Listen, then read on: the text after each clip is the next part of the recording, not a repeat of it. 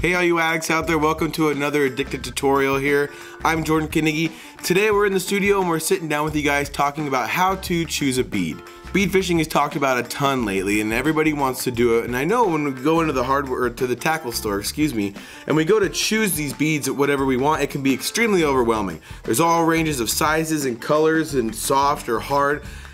I'm going to make it easier for you guys. I'm going to break down and show you what's the standard, where to start, and then things that you could do to progress your bead fishing and move a little bit farther in colors and sizes.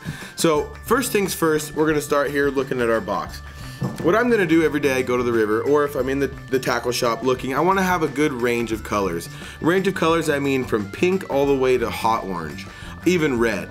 So pink, orange, and red are going to be your main contrast of egg colors or natural colors that go down the river. We have a peach color here as well, more of a dead egg, a natural color here. But having three styles of beads is, I would say, would be crucial.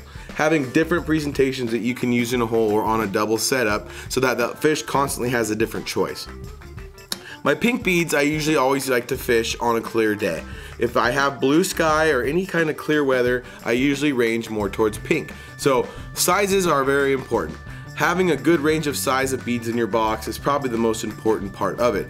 8s, 10s, 12s, 14s, sometimes even up to 16mm beads can be extremely effective. The key is to have them in your box. You don't need a lot of each color, but try to have each of your favorite colors. Have 3 sizes of pink, have 3 sizes of orange, and have 3 sizes of red, because there may be one day out there on the river that only one size of egg is going to work.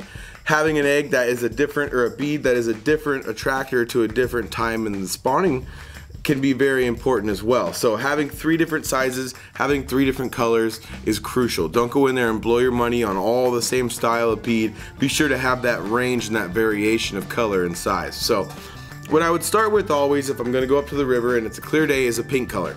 Whether it be a pink that has some sort of a blue hue to it, a light pink with more of a frosty look on it, and if the water is clear, I might go towards a smaller bead for a smaller presentation, because clear water actually illuminates these beads so that they have the illusion that they're actually bigger than they are when they're in the water and in front of the fish.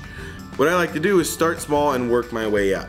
The key is, especially if you have or are allowed to have a double setup on your river, is fishing 2 different sized beads, in my opinion.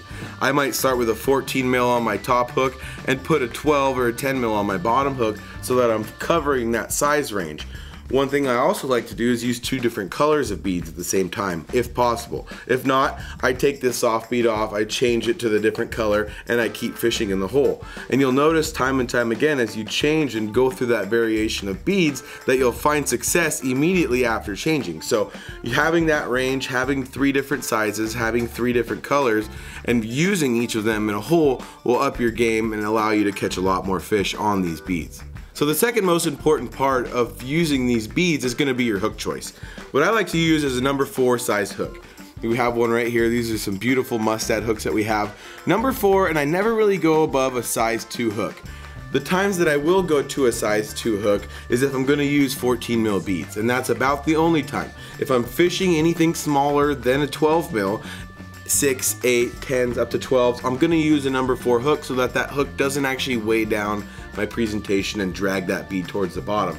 When you have a number 14 or a 14mm bead, why you want the size 2 hook, is so that when that bead, if it accidentally does slide down to that hook, you have a bigger hook gap and actually a larger hook that'll withstand the pressure of that bead sliding down onto that hook. So number 4 hooks, number 2 hooks are key for this style of fishing. Be sure to have both of them in your pack if you're going to be fishing anything over a 14mm bead.